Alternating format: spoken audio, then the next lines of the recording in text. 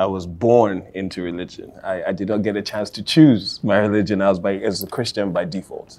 Father, pastor, mother, blessed memory, pastor. And all through the week as I was in church, there was something happening in church every day. Monday singles, Tuesday Bible study, Wednesday midweek service, Thursday married men and women, Friday youth, or Saturday rehearsal, Sunday 3 services. Every day I was in church.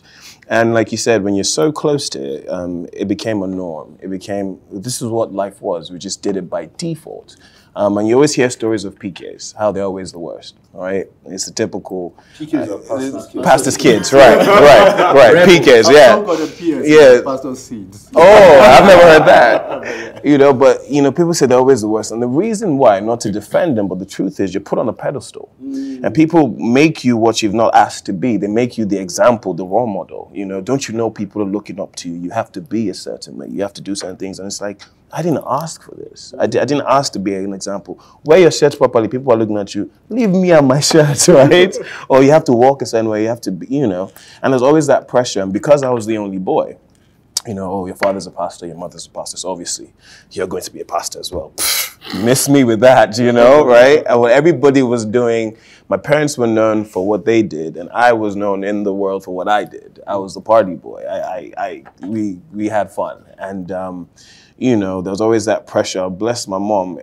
She was so involved in whoever I was dating. Who are you dating, Jimmy? What's this girl? Bring her to the house. Let me meet her. And the first thing she'd say to her is, hi, what's your name? Are you saved? What church do you go to? And the next thing is, can you be a pastor's wife? Because my son's going to be a pastor. Oh, and I'll look and say, right. There's no way in hell. Literally, she did. I'm like, Mom, maybe you're just deceiving yourselves because you and I both know.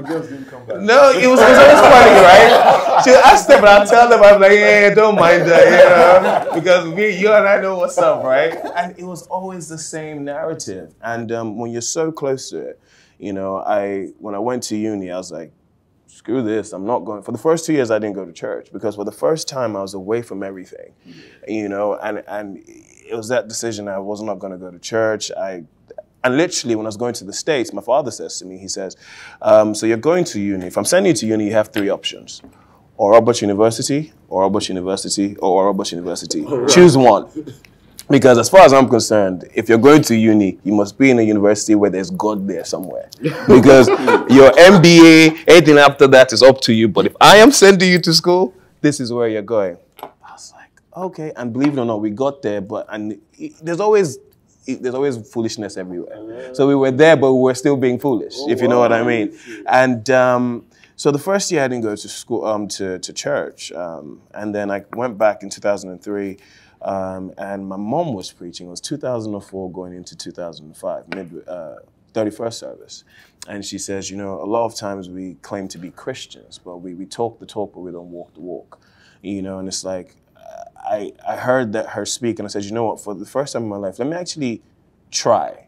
I've been around it for so long, but let me actually try to be a Christian. Let me try to find God. Let me try to give this thing, a try. And I had a roommate. We had partied the whole year together. Both of us were just foolish. And all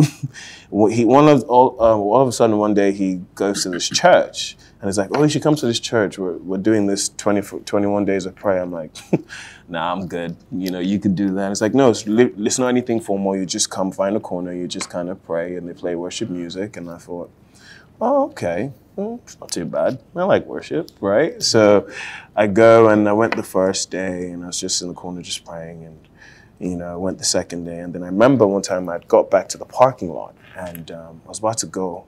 I had a friend that just got out of the car, and I remember I was the only one in the parking lot, and I heard somebody say, "Jimmy," like right behind my ear, and I turned like, yes, and I turned, and there was nobody in the parking lot. Like I heard it like a clear, audible voice.